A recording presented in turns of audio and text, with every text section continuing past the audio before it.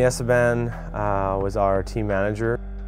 Her son hasn't been on the team the last 2 years. He's moved up, and she remained on as our team manager just because I couldn't find anyone else to take the reins, and she was very happy to do so.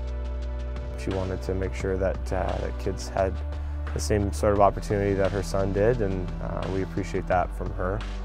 She's done more than a team manager should do. She became the volunteer coordinator, and she was instrumental in getting us to the tournaments that we did with the fundraising that she did. I just wanted to nominate her to make her aware that we recognize her as a huge part of our program's success.